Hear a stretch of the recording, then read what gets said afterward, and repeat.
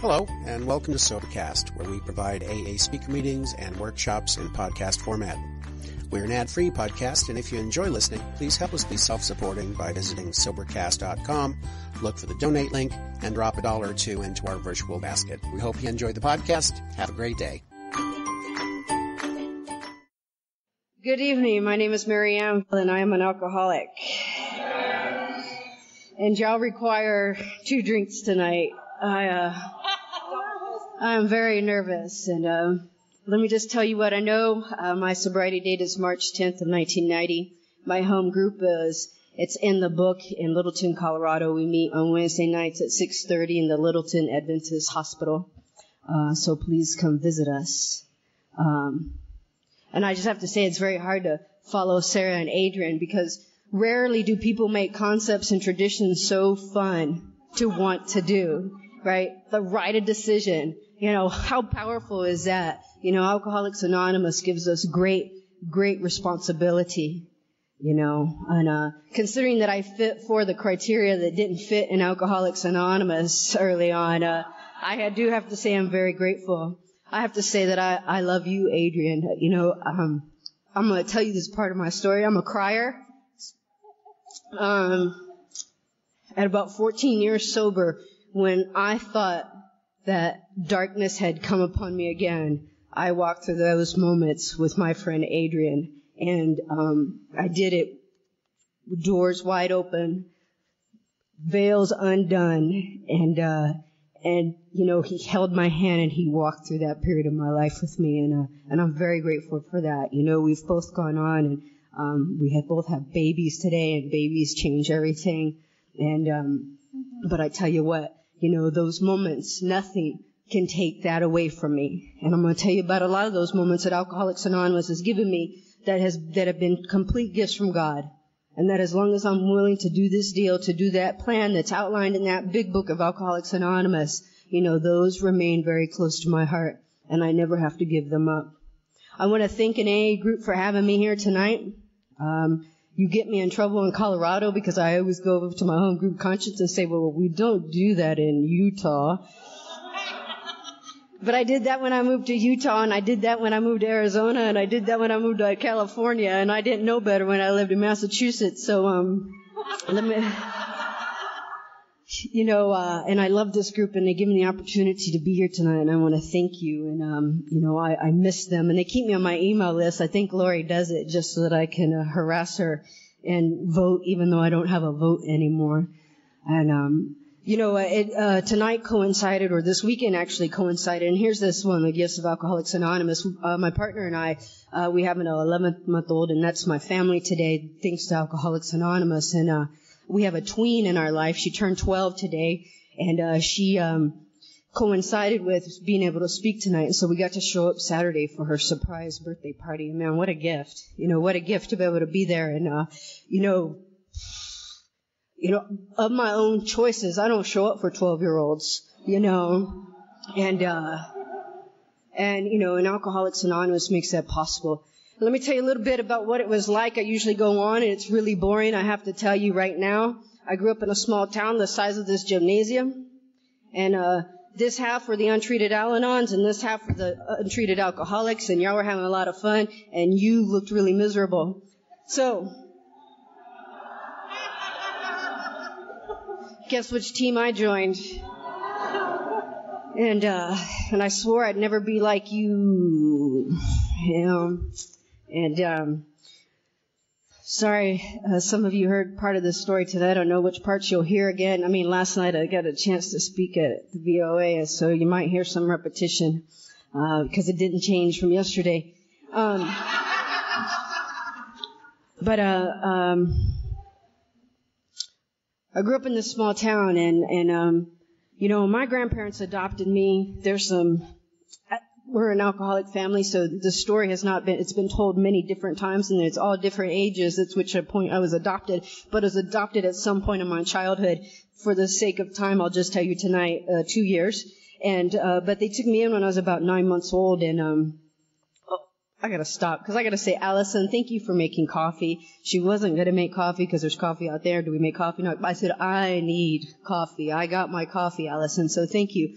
But in this small town, right, are my grandparents, and, my grandparents adored me. My grandmother likes to tell everybody that my grandfather thought I was the most precious thing, that he put my socks on me every morning so that my precious little princess feet didn't have to touch the ground, and I was far from a princess. They had no idea that, I'd kissed a couple of toads and I'd been turned to, the devil in disguise. I was just not the child, right? I am not the baby they held in their arms. And they thought, I'm going to love this baby. And I'm going to give this baby everything that I can. And they did. I just didn't turn out to be the kind of baby that appreciated or had very much gratitude for anything that they had to give me. My grandparents, the one thing I did enjoy about them is that my grandparents owned a bar. But small town, they only sold 4 kinds of beers. I wasn't very much interested in beer, but I could always trade beer for hard liquor, right? So at a very early age, I learned how to change their books because I was in charge of books. They trusted me with their money. They trusted me with their inventory. And so at an early age, I learned how to change around their books so they were never missing anything. And I was always trading out what I needed. I was an alcoholic waiting to happen. I was just a train wreck in the middle of their house and they had no idea what to do. At 9 years old, I'm stealing from my grandparents. I'm stealing. Here's my thinking, folks, right? If I don't know, alcohol made me tolerable to myself. But here's my mind. My grandparents had a few video games at the local Dairy Queen, right? I stole the money he made from his video games to put back into his video games, right? I could have asked my grandfather for the keys to the machine. I could have asked my grandfather for $5 of quarters. I had to steal from my grandfather. I don't know why. I just did. And I stole everything that he hid. I couldn't help myself. He thought he was hiding things from me. I stole it. I stole his dime collection. I stole all his whiskey bottles that he kind of imported from Mexico on his own, because my grandfather had his own little deals going on, right? I just stole whatever it is my grandfather had to hide. And, my grandmother, in my mind, was a weak woman. Was a weak woman. And I'll tell you, my grandmother is the wittiest, sharpest, and can be the nastiest person that I've ever met. And I'm glad today she's on my side. I appreciate having her on my side. And I'll tell you about that in a little bit. But this is the kind of child I turned out to be. There was not enough love. There was not enough material. They didn't have a lot of material to give me, but they tried to send me to ballet lessons, hoping, right, that I'd be the little girl they brought home. I am no ballerina, folks, right? They tried a lot of things, right? They sent me to piano lessons. Maybe I could sit upright. Maybe I could be proper. Maybe I could be something. They wanted to change me at a very early age, and I don't blame them. My grandmother always says she's sorry they taught me how to speak, right? Because I just couldn't stop. I couldn't stop. And, my drinking story is really boring. That's what happens when you grow up in a town about this size, because there's a cornfield over there, there's a gas station over there, and there are 9 churches and 10 bars in between. And, that's what I did. I hung out at the gas station and I hung out in the cornfields. And we also had a bay about 7 miles away. It gets kind of tough to ride your bike drunk to the bay all the time, right? Until you're of age to crash a car or two. But that's how I lived. I lived in cornfields and I lived on the corner of gas stations, hiding behind people so my grandparents never had to see me. I'm a coward, folks. I'm a coward. The way I do things is that I'm driving your car and I'm drinking. I think I see my grandmother coming, so I duck. And you panic because I'm driving, right? I'm a coward. Yeah, I'll do it. No. My sponsor says I'm the kind of person who will say, yeah, I'll pay the price until it comes time to pay the price, and I'm just backing up saying, I didn't mean to. It was an accident. I don't know what I was thinking. And that's me. You know, I always lie right off the bat. I did not come to Alcoholics Anonymous. I was not happy when I got here. One of you did one of those fine 12-step calls on me, and you brought me to a meeting of Alcoholics Anonymous because I was told I might have a drinking problem and I might want to check y'all out.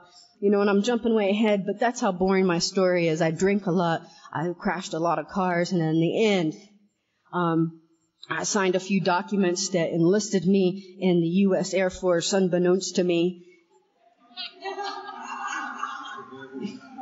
I say unbeknownst to me because I came to a few days later and my grandmother was really pissed off at me because apparently I'd forged her signature and I'd signed a bunch of signatures and I'd done some things that I didn't know that I had done. And anyway, I belonged to the U.S. Air Force. And because I was, you know, and you've heard this, I think you heard this last night about my integrity and my pride, there are a couple of questions for you who've joined the military, right? They say things like, have you ever engaged in a homosexual act? Well, my sister had told me a few years ago that I might be homosexual. I wasn't sure if I'd been acting homosexual or not, but she told me I was homosexual, and so I had signed no, right?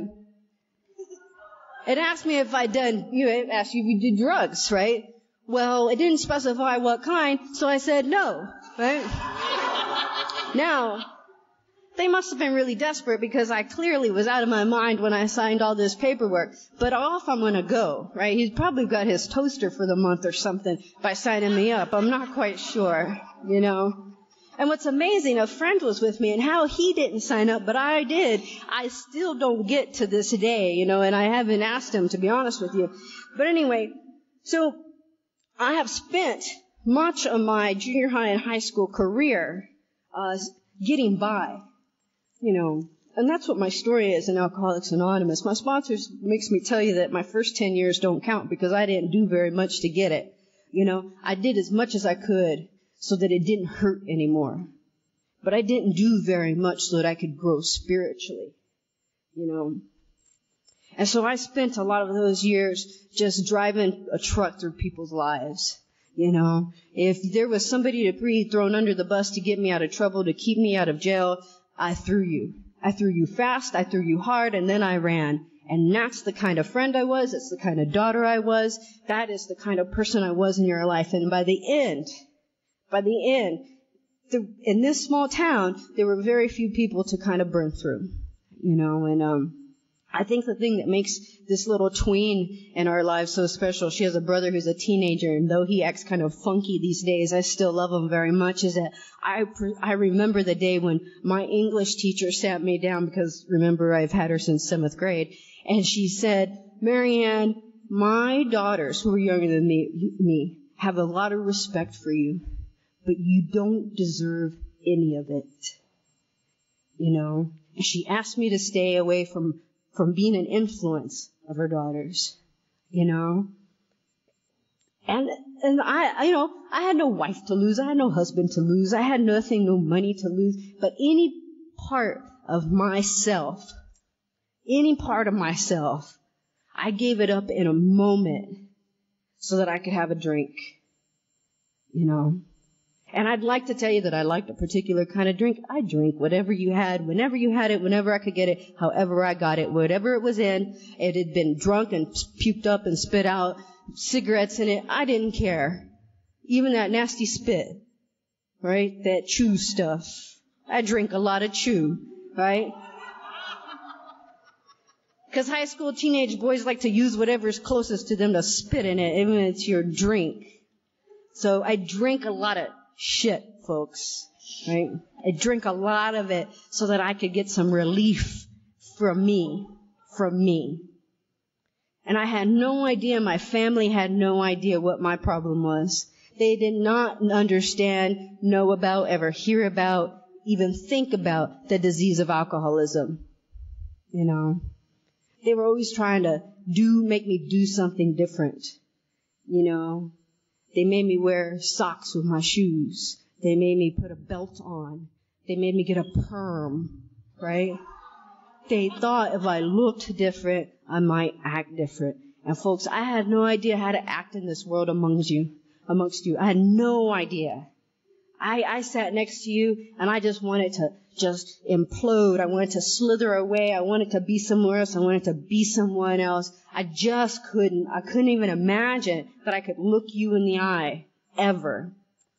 So by the time I got to Alcoholics Anonymous, I always heard this for a long time, and I didn't understand it, and it was, I'm an alcoholic, I'm an egomaniac with an inferiority complex.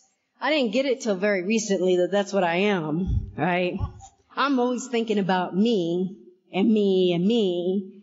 And then when it comes down to it, I'm not good enough. I'll never measure up. My sponsor says there's a restaurant named after me. It's called Mimi's because I'm always talking about me,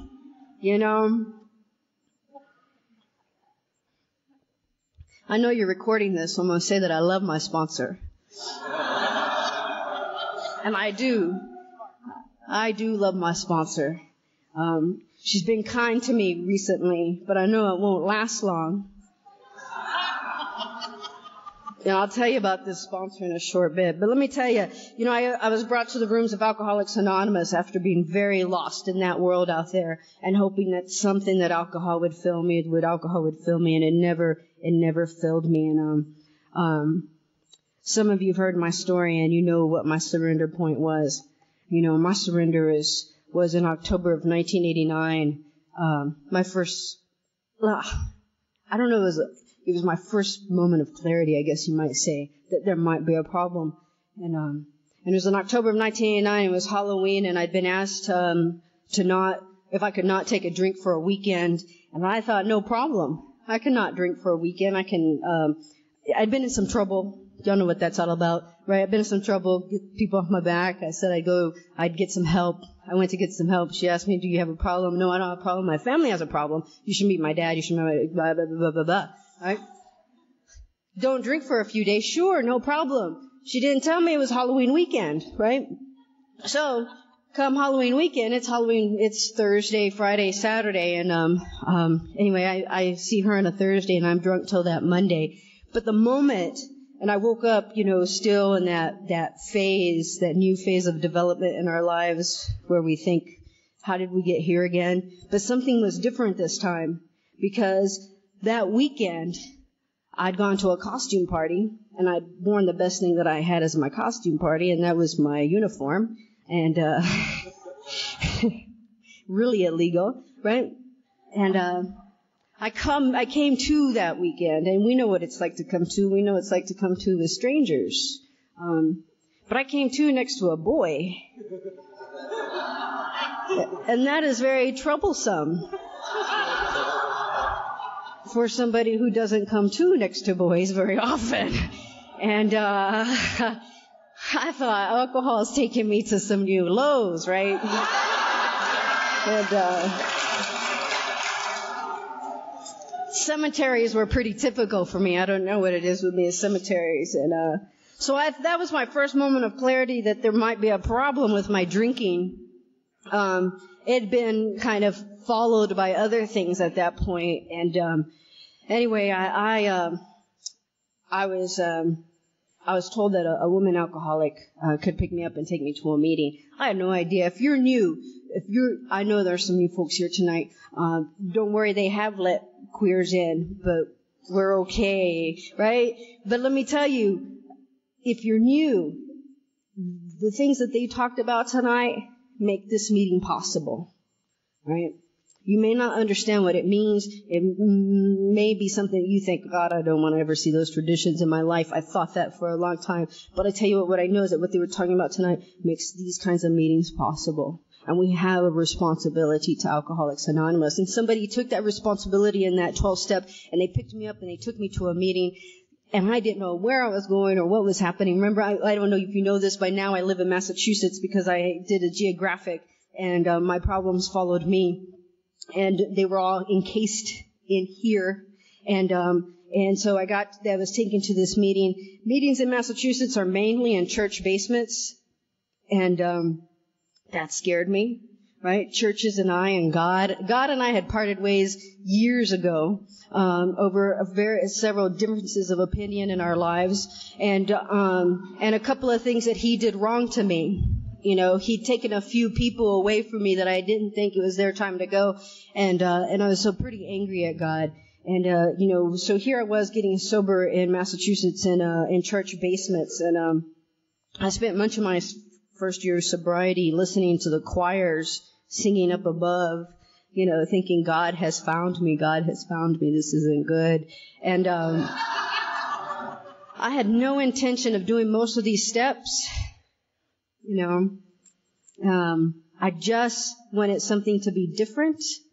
And I wasn't even sure that quitting drinking was going to be different. Maybe moderation would be helpful. I didn't know what I wanted. What I didn't know is that when you looked at me, you saw my problem. You saw this hole in my gut that I walked around with. You saw me trying to put anything and everything in it as quickly and as fast as I could to hopefully feel a little bit of, that breath you want to take without feeling like your heart's going to crawl out of your mouth at the same time. Like it was just and I got that. I got that from that first drink. Or maybe I got it in the 8th drink. I wasn't really quite sure which drink it was going to be, so I had to keep taking drinks till I got. And then it just kept going. And so I got to these rooms, and I heard a lot of things, like blah, blah, blah, blah, blah, blah. God. Blah, blah, blah, blah, blah. Coffee. Thank you for having cookies, right? Most of us go to meetings for cookies, right? I choose my meetings by their cookie selection. I didn't hear a lot, but what I heard, I could do coffee. I couldn't do God. And I looked at those 12 steps that y'all had hanging on those pretty banners. It said 1, 2, and the traditions I didn't even pay attention to because they didn't even make sense to me. But those steps had a lot of God in them. And so I made a decision fairly early on that I wasn't going to do those, right? That I could possibly do 2 or 3 of the steps. Seemed good to me. But here's what happened. It didn't matter whether I thought I could do the steps or not. I sat in these rooms, and not just this room on Monday night. On this room, maybe Monday night, then another AA room on another Monday night, another room on another Monday night. And then I'd think, I really can't go on Friday, Saturday, and Sunday because I have a lot of work to do. I was in school. I had a lot of homework. So I sat in a different meeting every Wednesday night, maybe this room Wednesday night, another room Wednesday night, another. I never got to know you, you never got to know me, and I increasingly got to hate you, right? Because you'd go off in your little smoke breaks and you'd all,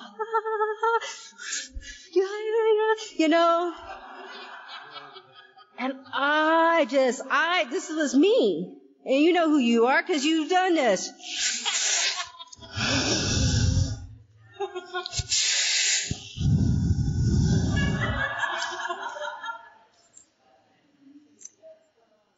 I miss smoking, right? And I'd do that, and I'd smoke as many as I could, and then I'd go sit in on the meeting, and then about 15 minutes of the meeting, I'd go back outside, and I'd all by myself, and I was sure that you had all, I got sober in Massachusetts, you probably all got sober in Massachusetts, and you all knew each other, and then you all came in together, and you were all good friends, and I hated you, and I lived like that, and I didn't know any better because I got to meetings late. I left late. I didn't stay, I left for the prayer, but then I shot outside to have a cigarette, and then I shot along the way, and sometimes I'd stay long enough to be invited to coffee at Friendly's, and I thought I'd have better things to do than have coffee with you at Friendly's, right? It's the equivalent of Village Inn and things like that, that really bad A coffee that we were used to. And so, I did that. And I kept drinking. And I kept drinking, and I kept drinking. And I didn't mean to keep drinking, folks. I did not mean to keep drinking. I came to Alcoholics Anonymous. I kept coming to meetings wanting to not drink. Wanting to not drink. And they say if you keep doing what you're doing, you're going to keep getting what you're getting. And I keep gotten what I gotten. I was just getting nothing. And, my last drink was on March 9th of 1990, and I got dragged to a meeting after locking myself in my dorm room by a couple of new alcoholics, and it was a 1, 2, 3 meeting. I remember nothing about it except I remember wanting to die. I'm a coward, and I've said that to you before, and I just wanted God to give me the courage to do something to die, and I could not get that courage to die. I could not get it, and alcohol just wasn't killing me fast enough. And, I didn't do a lot of things that are strongly suggested. In fact, the book talks about them as being requirements, like the steps. I didn't do them because I didn't think that I had to, right? Look around. Y'all look like some pretty sick people. That's what I thought. I didn't have to do what you did. And I found out that I had to do what you did to have what you have. I wanted 5 years sobriety at 1 day sober. I had a bit of entitlement still left in me. I couldn't tie my shoelaces. I couldn't eat. I couldn't brush my teeth. I looked like shit all the time, and I thought that I deserved something better than what you had. And I got a sponsor because I was told that the whole thing, you keep doing what you're doing, you can keep getting what you're getting, and I wasn't liking what I got. So I got this sponsor, I was talking to Troy and Denise, and I said, most of my first years of sobriety, I don't really know what happens. I made up a lot of it, my first 5, 7 years of sobriety, till I ran up with my first sponsor who informed me that the story I'd been telling was wrong for about 7 years. But let me tell you, she read that book to me. A lot of it didn't make sense. And she read that book to me. Here's what I know, folks. In my first few years of sobriety, I never had to be any place alone if I didn't choose to be alone. I could always pick up a phone and call another alcoholic, and I'll tell you my phone story in just a minute. I could always show up at my sponsor's house at any time of the day, and if she wasn't there, her girlfriend was there, I could smoke as much as I wanted in her house, and I liked that, I could show up at a meeting any time. I lived close to other alcoholics. I never had to be alone doing that stuff. And I was crazy. I sat in these rooms and I rocked back and forth and I used to just pick at my skin and pick at my skin and pick at me and pull out my hair because I just wanted to be. I just wanted to be able to sit, And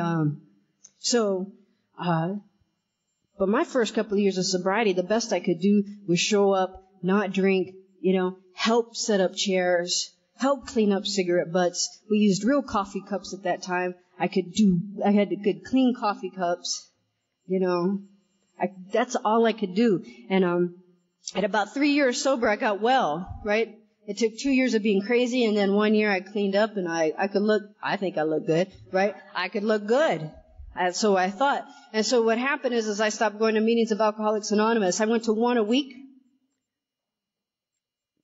And, I told everybody I was sober. I told everybody that I was a sober member of Alcoholics Anonymous. At 5 years sober, my sponsor asked me to stop telling people that. She leaned over one day and she said, "Mayor, please don't tell anybody you're a member of Alcoholics Anonymous." It was also in the same week in which she said, "You cannot transmit something you haven't got." And I have come to get it, and it's been a gift, but it's been a long, long road. And, if you're wandering out there with some time behind you, and you're feeling good about yourself, and you're talking like I talk, the I's and the me's, and you feel like you just have wind blowing through your gut, I know what that's like. One meeting a week wasn't cutting it for me. And these poor guys used to sit and listen to me take apart the big book because I thought it was grammatically poorly structured. And that's all I talked about at that big book study. And they just laughed, right? They knew I was that person in the big book, that poor Sally whistling in the wind. I can't whistle. But I was that poor person just kind of white-knuckling it through, holding on, until the day came that I wished one more time I could die. I just wanted to die. This Alcoholics Anonymous might work for you, but it wasn't working for me. And, Troy loves it. My sponsor tells me even today, I don't know what program you're working, Marianne, but you might want to try Alcoholics Anonymous because it works for everybody else.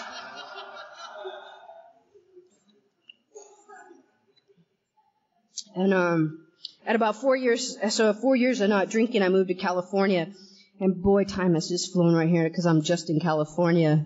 But I moved to California, and what happened, folks, is that I'm in a relationship, and I'm a terrible partner. I'm a terrible daughter. My family's asked me not to come home again because every time I do, I'm picking fights with people, and I'm a cranky, loudmouth baby. I'm a victim of everything around me, and so they asked me not to do that. And about this time, I'm just nuts, and I end up with this woman who ends up being my sponsor, Lisa P. Lisa, she's got married V now. Lisa V. It was Lisa Mraz. Now she's Lisa Vasquez, and I just broke her anonymity. She wouldn't mind. And Lisa, it was 1994. Lisa looked like she was coming out of Flashdance, early 1980s, big hair. And I thought, oh man, she's a pushover. And we went on a honeymoon for 30 days, and then she put me to work. And she made me read that book again. And she worked swing shifts. She got off at 11 o'clock. I was always sitting right outside her apartment by 11 o'clock when she got home, because I couldn't stand to be alone again. I couldn't stand to be with myself again. And she started going through this book with me, and we started working these steps again. I'm one of those people that thought, I did the steps. I understood them. I got them. What's the problem? I'm done, right? I'm done. I can go on. I can live my life, and I can live happily ever after. I didn't know that I had to do this on a daily basis, And so she took me through these steps again. And a couple of things have happened in my sobriety from that point. And I did share this, and I share this all the time because it's so pivotal in my sobriety. Because God and I, at 4 years sober, were still not talking. He may have been talking. I was not listening. And I was not going to have a conversation with God. I would do that third step prayer and pretend. Fake it. Yes, God. But God knew what I was saying. I'm going to say it here. But you know what I was saying to God. And, what happened is that, at 5 years, in 1996, my dad was diagnosed with pancreatic cancer. And many of you have heard this story, but what happened is that Alcoholics Anonymous gave me the opportunity to finally start to clear away the wreckage of my past. And I was suggested that I go home and I try to be the daughter that I could never be before, And in July of 1996, I went home and I said to my grandmother, is there, I can stay home if you like. She said, no, mija, you go back to school. My grandmother always thinking about me. And I said, no, really, I can stay home if you like, and I can do anything you want.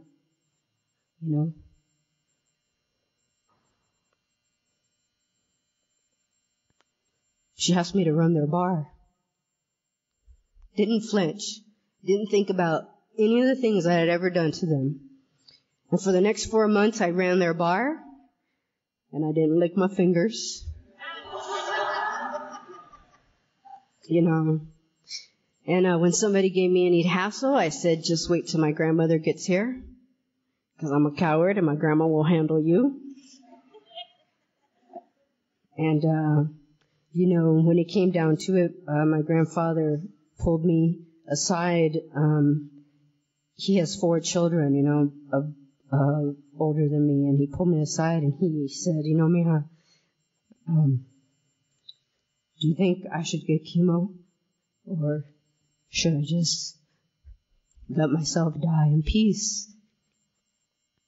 I said, Daddy, I don't want you to die, but I don't want you to suffer, and I'll do whatever it is you want me to do today, And he chose not to have chemo, and morphine made my dad nutty, And sometimes he wasn't my dad, and sometimes he'd tell me that the government was watching him because headline news runs every 20 minutes, and he was sure they weren't monitoring him every 20 minutes. He'd say, I saw that earlier.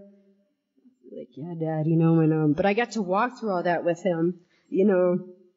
I'll tell you one of the hardest things is that having this child and knowing for once, in my sobriety, I could give a gift to my grandfather that's priceless.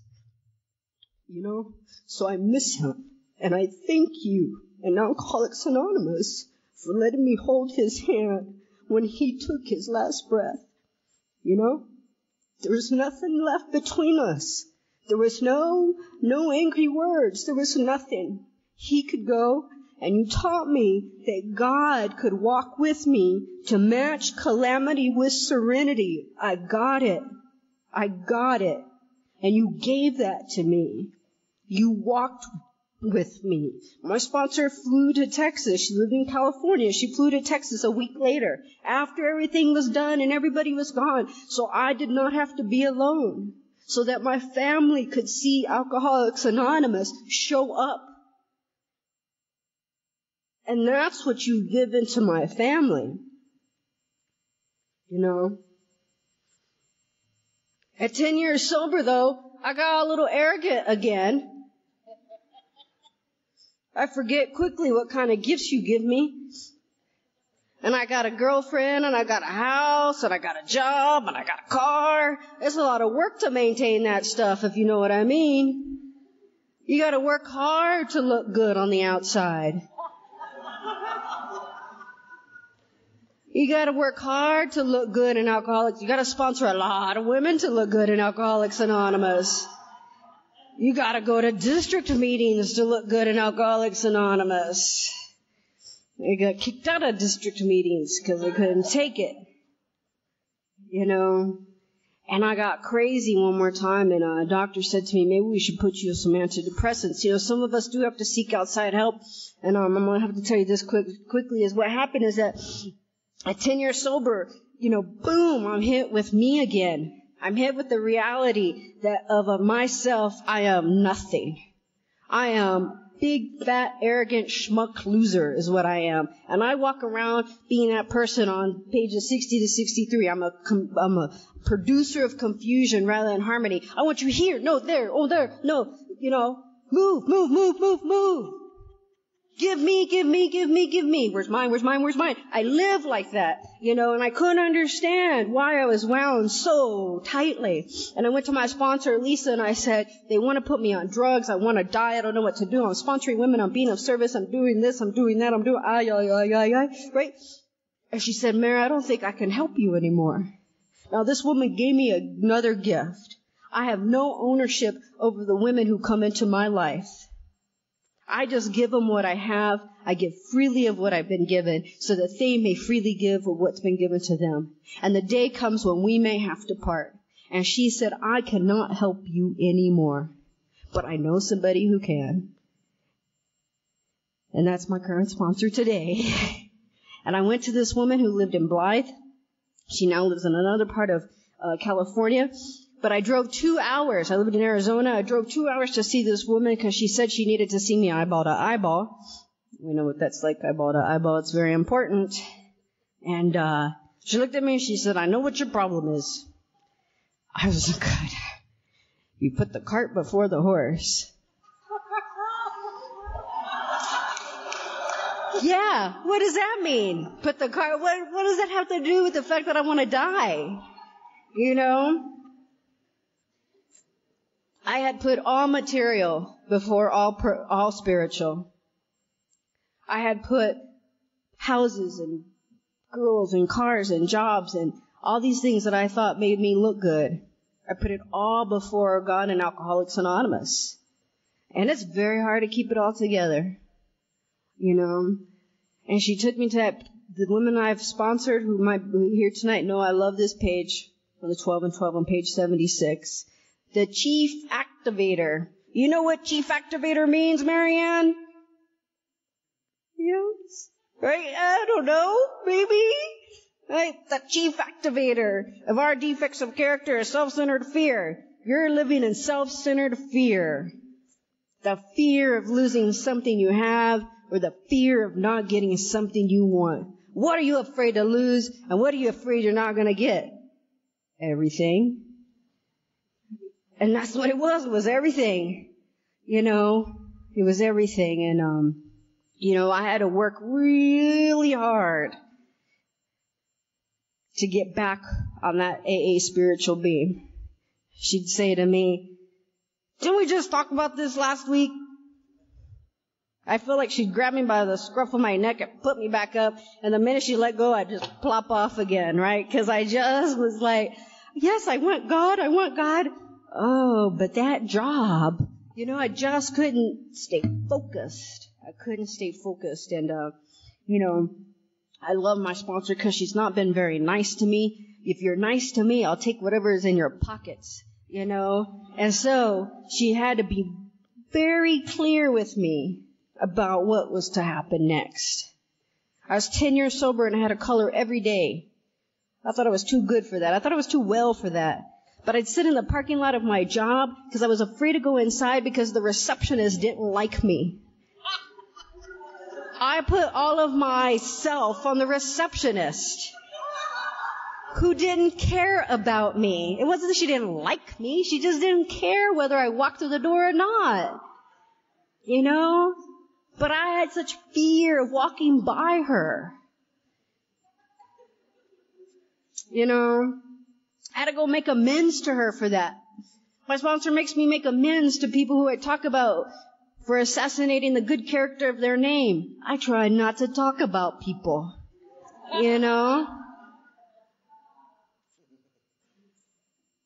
My sponsor has told me that the only way that I'm going to live and grow is to expand my spiritual life. 10 years of running around in Alcoholics Anonymous to find out that the thing you told me when I walked through those doors was the thing that I had to start to do at 10 years sober. You didn't give me a new book for achieving 10 years of sobriety. You didn't tell me that I could stop reading the 12 and 12. You didn't tell me that I didn't have to sit with newcomers anymore. You didn't tell me all that stuff. You told me the same thing at 10 years sober that you told me the day I walked into these rooms. You told me the same thing at 19 years sober that you told me the day I walked into these rooms. Burn into the consciousness of every man and woman that I must trust God and clean house. If I do these steps, if I take direction, I will clear away the wreckage of my past. I will find a God of my understanding. I will abandon myself to God as I understand God.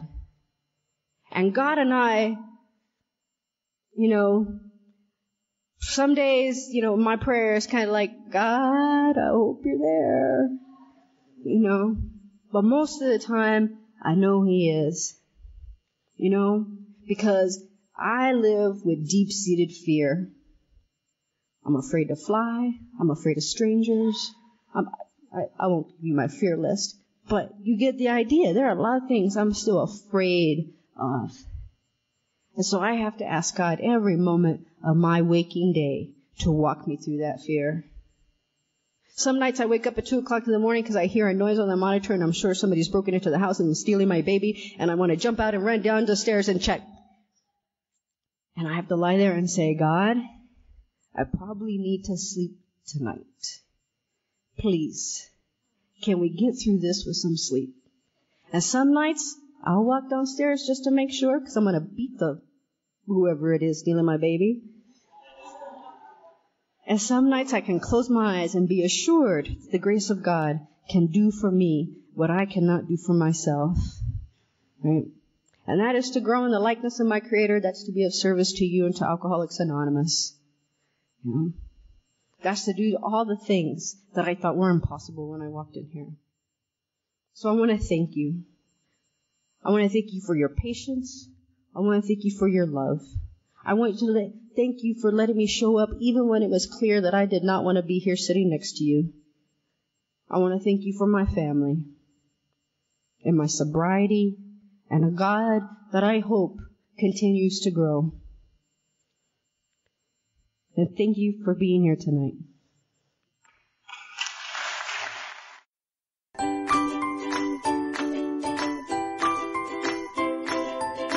Thanks for listening. I hope you enjoyed the podcast. Sobercast is ad-free, and we'd like your help in order to keep it that way. So if you'd like to help us be self-supporting by pledging $1 or $2 a month, visit Sobercast.com and look for the donate links. Thank you very much.